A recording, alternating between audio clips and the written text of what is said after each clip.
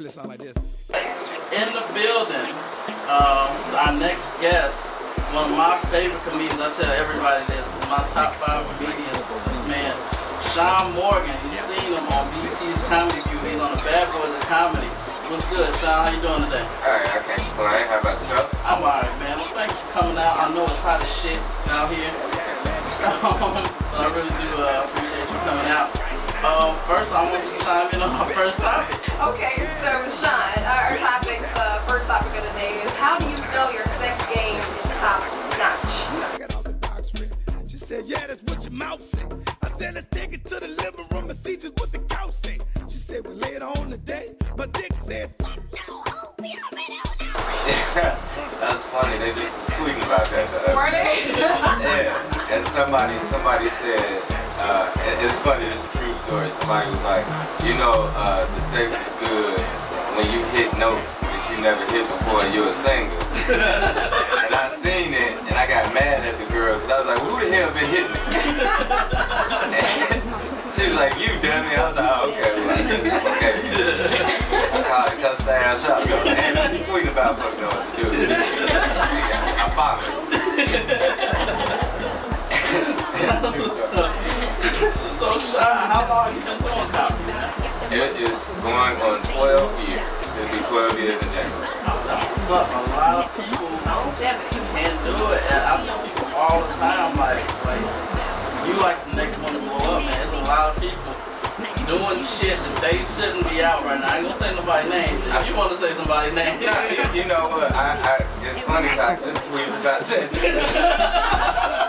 Like, you know, the thing about it is people are starting to starve because it's not as many avenues to get out there. Right. So a lot of people are resorting to cheap as far as comedy is concerned. And one thing I pride myself on is originality, and I definitely see a lot of up-and-coming cats and even established vets that are jumping ship and doing other people's jokes and taking other people's styles, and it's like almost ridiculous, but at the same time I do get it, because if you have to stand out amongst certain people and you don't have the talent to do it yourself, and you starve it, then necessity gonna kick in. So, right. You know. Yeah, it's like survival of the fittest. Yeah, basically. There's a lot of people. I don't like it, but I get it. Right. There's a lot of people out there with like 1 hour specials, and that makes me mad. I mean, like, I can think of like 3 people that's in your spot right now. But I mean, it is what it is, man. Like, in your opinion, who are your top 5 comedians? Of all time or right now? Right now. I would have to say JB Smooth, Tony Roberts, a tie between like Howie Bell and Joe Blunt, and I like K-Dub. I really do. I like K-Dub, yeah. 100%. I think it's definitely a bad boy. He's on Bad Boy. Yeah. Man, and Jeff B.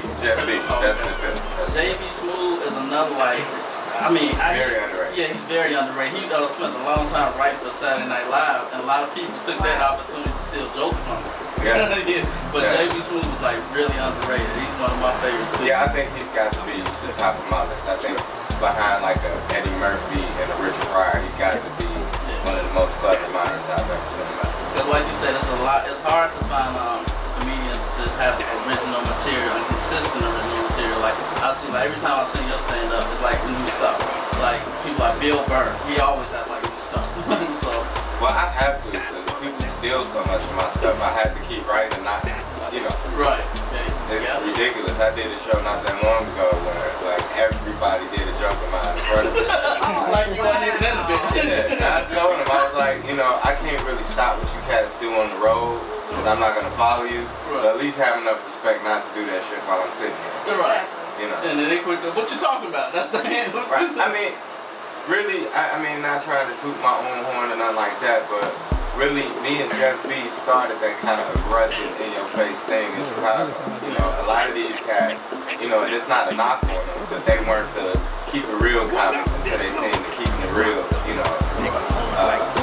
It started working, but it didn't work for me in the beginning. So that's what made it even more slap to the face, because it's like once I perfected it, people just came in and took it. They jumped on at the end, at the tail end. Yeah, I used to get booed. People used to be like, oh my God, he's horrible. People don't like the mirror shot in their face. It was something I saw on YouTube when you was at Outrigger, and some old bitch was like heckling you and you had a head.